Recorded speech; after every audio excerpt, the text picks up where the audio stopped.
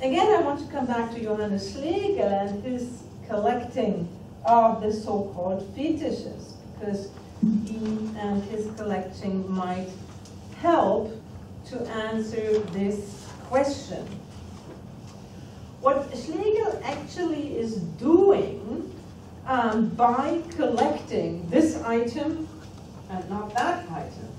I mean, as a missionary, he could have collected many items, but he decided to take this item and not that item. By collecting and making this decision, which is a non-explicit decision, but which is a decision, and by ascribing to the one object a particular meaning, and this particular meaning in general is, as you can see here, that these objects are fetish, that these objects are belonging to a magical religion, that these objects are belonging to a superstitious religion. And you see this as well. This is a photograph taken in India, and it is as well done in order to show that this is a religion which is, in Christian terms, superstition, magic, and therefore not a real, in Christian terms, religion. That means each collecting and ascribing meaning is as well, and this is, I think, the main thing, is as well drawing boundaries. That means drawing the boundary between the magical, the superstitious, the secular, and what the Christians call the religious. And what the Christian call the religious is only Christian religion. I mean, this is what they call religion. That means the first thing, what happens, or the minor structural feature of all these knowledge-producing operations is making boundaries. Missionaries in their daily work, first of all, were engaged in boundary work. They helped to come to a new understanding of how and by what the civilized, that means the real religious, was separated from the primitive, that means the superstitious or the magical. And that means how us differed from then, and how the Christian and the non-Christian world, as well in a broader sense, the religious and the secular, was to be defined. Each description and each collection of a fetish shaped and then reshaped the domains of what is supposed to belong to the religious sphere on the one hand, and what is to be defined as magic on the other hand. To be short, the most momentous result of these core missionary activities, contributing to mission and religious studies as well as to anthropology, and at the same time reaching beyond these disciplines, was the new borders drawn within everything but clear arena of the secular, religious, and the superstitious. And I know very well that, or as far as understood, in Japan, there is another kind of ordering, which is not like this one, what the Christian missionaries really did. As far as I understood, and in Japanese context, there are other ordering categories. But this is what was at the heart of the activities of the missionaries.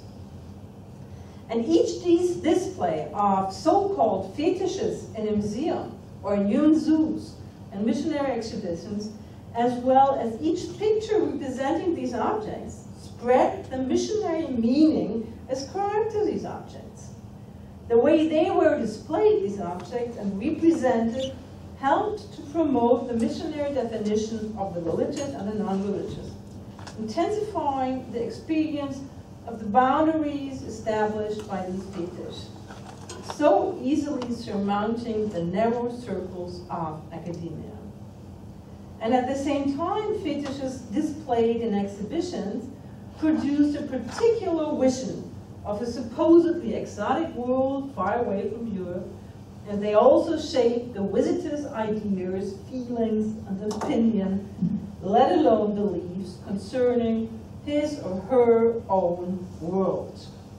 And this knowledge, a particular Christian European knowledge of defining the secular and the religious, is of crucial importance, I think, until today when we come to academic life.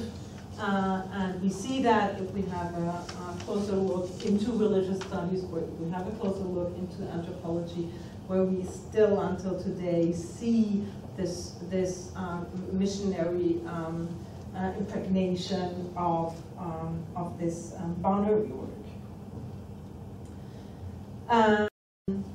Okay, I want to finally come to an end, and I try to enrich our picture of how missionaries contributed to globalized knowledge, and this is important, it's a globalized knowledge because they were global players, not something what they thought in these missionaries was not only important for the missionaries, it was something which was spread in the global sense.